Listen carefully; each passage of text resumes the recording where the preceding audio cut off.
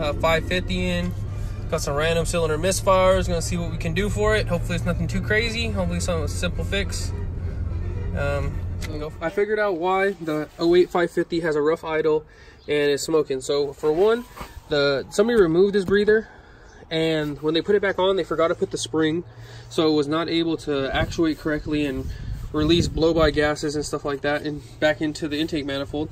So this was causing us some issues with smoking and stuff like that. And then they have the breather hose that goes to the intake manifold from both valve cover gaskets. Well, just valve covers. And they just put electrical tape to make it airtight, I guess, but that's not working at all. And then the Valvetronic motors, when they removed them, they didn't do the proper learn procedure after, so they were not working correctly. We were able to cure most of the misfire diagnosis. Well, the misfiring. It still has a slight rough idle once it warms up. And it has a really bad oil leak. So since we have all those issues, we're gonna have, we found that the valve cover gasket is leaking in this area. As you can kind of see, it's pretty damn wet. So it's leaking out the valve cover gasket. They have previously repaired it. As you can see, they put some silicone. They did it recently, I'm pretty sure, or not too long ago.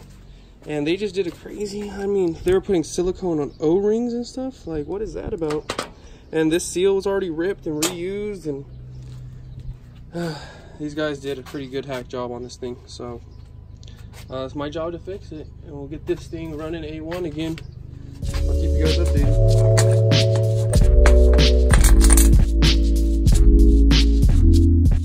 So basically how I started to remove this is I removed the breather, then I removed the coil packs and the ground strap, took the DME cover off, removed that stuff too, removed the coolant reservoir, removed the power steering reservoir, and then I was able to remove the Valvetronic motor. You have to take off, there's 4 bolts that hold around it, and then there's another one that holds the metal mounting plate that slides in with the gasket.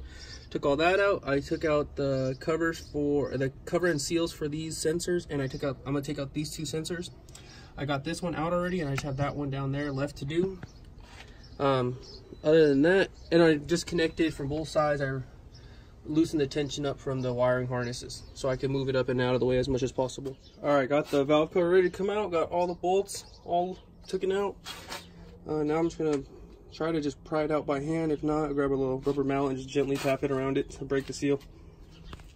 So we took the valve cover off, got a new gasket. We're letting it dry right now. I just cleaned it up pretty good. Got everything taken off.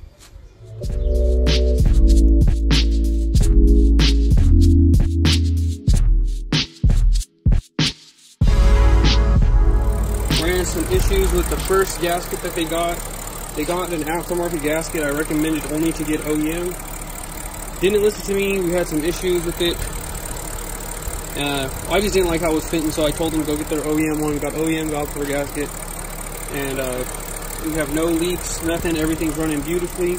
All the plastic panels on. Things running perfect. Gonna go do a test drive, make sure, and they're gonna let it sit for a while, make sure we don't got any seeps or anything like that. But so far, so good. I don't think we're gonna have to do anything else. It's pretty good for a 10-year-old car.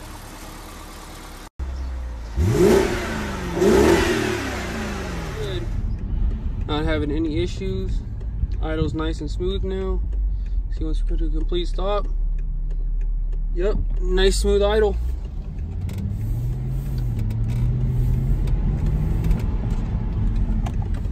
Oh yep, brakes work good. Okay.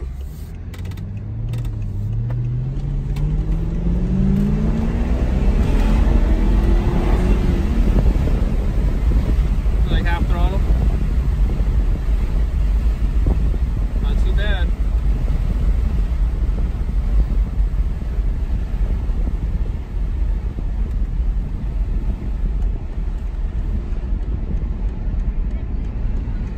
Oh, sorry about the glare.